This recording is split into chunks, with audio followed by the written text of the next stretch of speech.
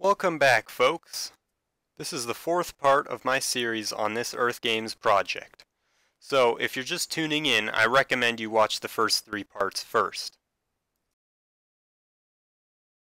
This is going to be a somewhat shorter episode, as you might have noticed, because the additions I've made so far are mechanically similar to previous additions that I've already explained.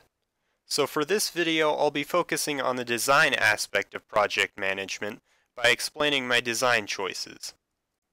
As I was coming closer to the point at which I would need to start designing the user interface and introducing game mechanics, I realized I needed to wrap things up aesthetically with respect to the globe. The globe had all the structure I needed to build a game around, but it still didn't seem enough. And some of the more recent changes I've made tie into this desire to polish the aesthetics. In the last part, I added perpetual rotation around the axis, which made it seem more like a planet floating in space. I suppose the industry name for this aspect of design is immersion.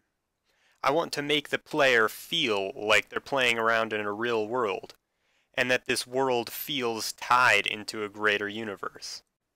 Some examples of games that immerse the player in the world are Sid Meier's Civilizations 5 and 6. There are some small unrealistic aspects of these games. For instance, units that are as big as the buildings of cities. But it's the combination of lots of small details and the imagination of the player that drives home this feeling of immersion. The house on the plantation, the city nestled between two hills, the river cutting through the land. This is all I need to imagine this as a real world with real history behind it.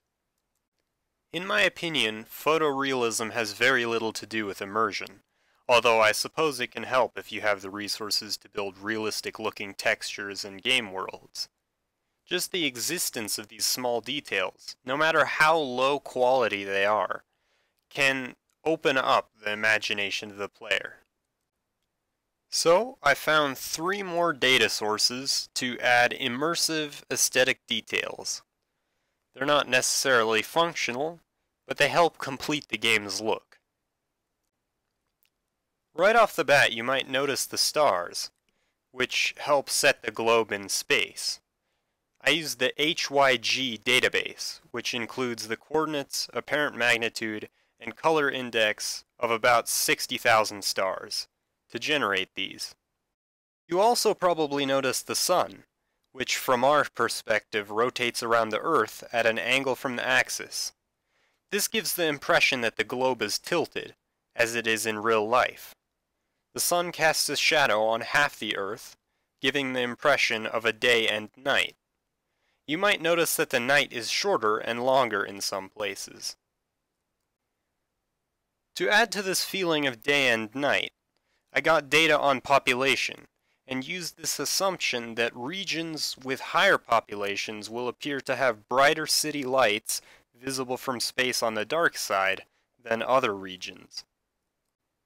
This is actually a little practical, in that I may want to use this data later for some game mechanics. Finally, I found data on types of land cover. Each pixel on the globe is one of beach, grassland, forest, or a few other types of land cover. This is better than the bands of color I had before, but it's still not great looking. But I think I'm going to have to live with this, as I might be running up against the limitations of a globe made of only 10,000 pixels. That's about all I have to show for now. I think it's great progress, and I might finally be moving on to UI and actual game mechanics. If you're wondering about the math behind shading the globe, I'll explain briefly. We're given 2 vectors. One vector for the sun's position, and one vector for the position of some arbitrary pixel on the globe. There's 2 positions for these 2 vectors to be in relative to each other. There could be an angle less than 90 degrees between them, or there could be an angle greater than 90 degrees between them. It should be obvious that whenever the angle is greater than 90 degrees, we should count this pixel as being on the dark side of the globe. So we can calculate the angle between these two vectors by this simple formula. The cosine of the angle equals the dot product of the two vectors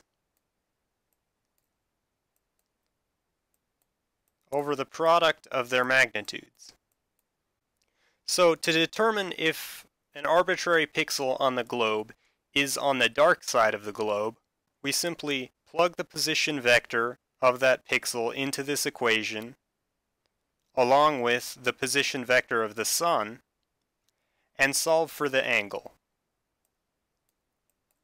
And if the angle is greater than 90 degrees, then it's on the dark side.